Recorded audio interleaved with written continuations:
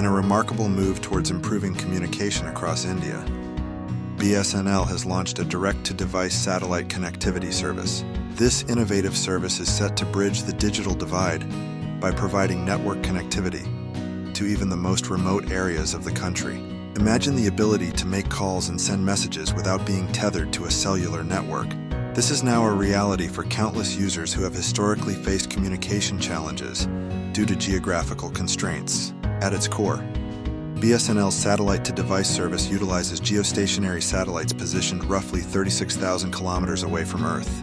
This enables a reliable two-way communication link, empowering users to connect regardless of their location. For those living in isolated villages or regions devoid of traditional network infrastructures, the introduction of this service signifies a breakthrough. Users will be equipped to make emergency calls, send SOS messages, and even conduct UPI payments, all without relying on cellular signals or Wi-Fi connections.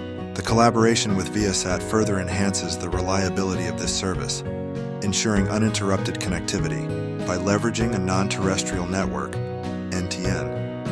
BSNL is pioneering a project that not only serves its existing customers, but also reaches out to millions lacking access to basic communication services.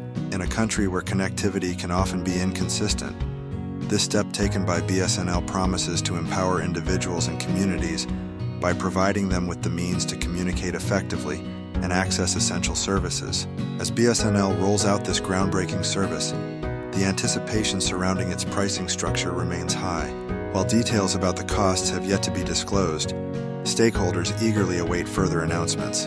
The advent of this satellite service comes at a time when global players like Elon Musk expressed surprise at the initiative undertaken by BSNL before the entry of Starlink, indicating the competitive landscape of satellite communications in India. The implications of BSNL's direct-to-device satellite connectivity service are profound. No longer will geographical barriers inhibit people's ability to communicate, seek assistance, or engage in financial transactions. This service revitalizes the notion of connectivity, shaping the way individuals in rural, underserved regions interact with the world.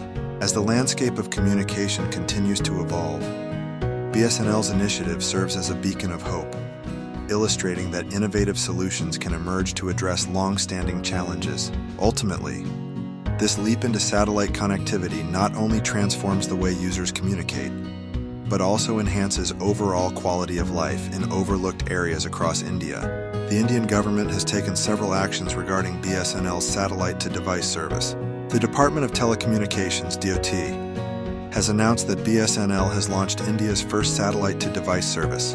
Additionally, the government has passed the Telecommunication Act in December 2023, which allows satellite companies to get spectrum via the administrative allocation method. The government has also provisionally allocated satellite spectrum to Airtel and Jio for a period of 6 months. Furthermore, the Telecom Regulatory Authority of India (TRAI) has released a consultation paper seeking inputs on the terms and conditions for satellite spectrum allocation.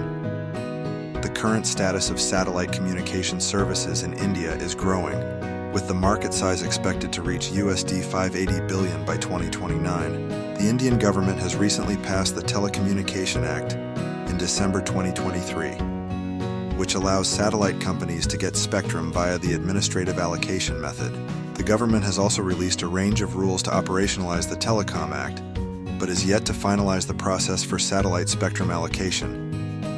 In September, the Telecom Regulatory Authority of India, TRAI, released a consultation paper seeking inputs on the terms and conditions for satellite spectrum allocation. Additionally, providers like Airtel have pushed for provisional allocation of spectrum to non-geostationary orbit (NGSO) satellites. And in October, the government provisionally allocated satellite spectrum to Airtel and Jio for a period of 6 months. Some of the key players in the Indian satellite communication market include Hughes Communications India Ltd, Tata Communications, Viasat Inc., OneWeb, and Bharti Airtel Limited. The market is driven by the growing demand for satellite-based services, increasing investment in the space sector, and growing adoption of satellite-based applications. 1. The satellite communication market is rapidly growing in India, with the government investing heavily in developing new satellite systems. 1. The Indian National Satellite System, INSAT, is Asia Pacific's largest domestic communications satellite system. Okay, friends, thanks.